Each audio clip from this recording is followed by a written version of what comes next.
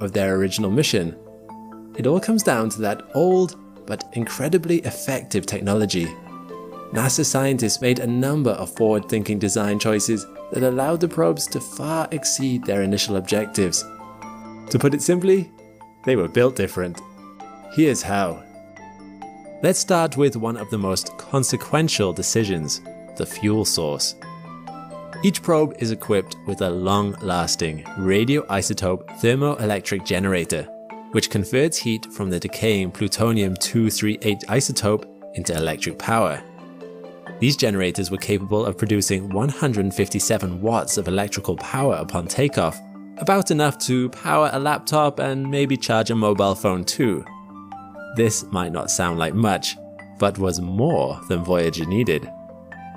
While a radioisotope generator meant that power production was in constant decline, it would halve in strength every